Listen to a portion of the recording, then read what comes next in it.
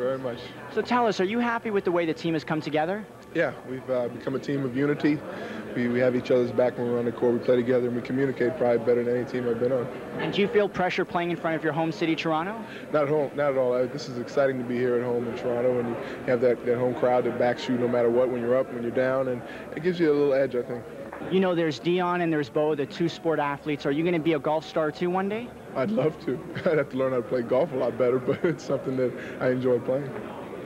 Now, you were born in Canada but raised in the States. Did you feel any divided loyalties as to who to play with?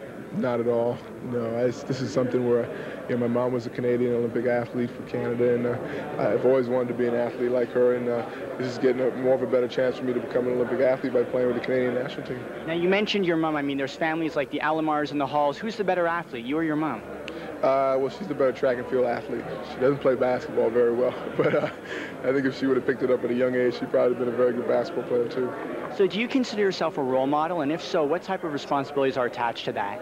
I think everybody that plays a sport has a lot of kids that look up to them, especially if they're good at it. And responsibilities is to conduct yourself to the best of your abilities, and that is to remember that there are kids that would be very hurt or disappointed if you were to let them down in any way. And that's the way I approach it. So how much of basketball, I mean, people assume that basketball is a physical sport, but how much of it actually relies on the mental aspect? As each level grows, from high school to college and college to the pros, your level and your mental approach has to get a lot better, much more, I think, than your physical.